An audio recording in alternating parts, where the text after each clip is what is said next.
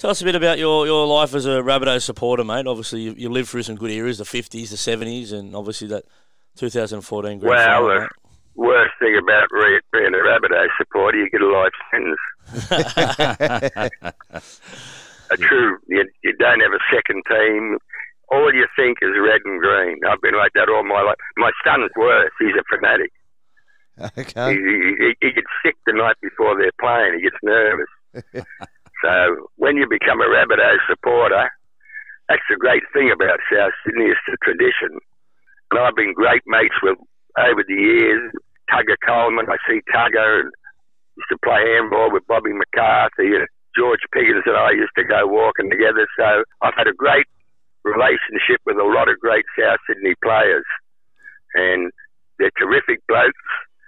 And it's just I don't know, it's just, I think South have got that tradition. I don't know about other teams because I've never followed it.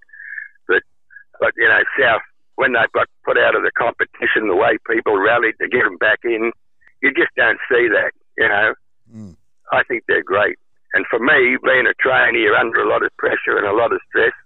It's a great outlet for me to have a team to follow and have something to look forward to of a night. I love South, mate. Yeah, we all do here as well, mate. Yeah. It's good to take your mind off it. Do you just feel like that with them, or is it just me? No, exactly. I'm fanatical, Les. Absolutely fanatical, mate.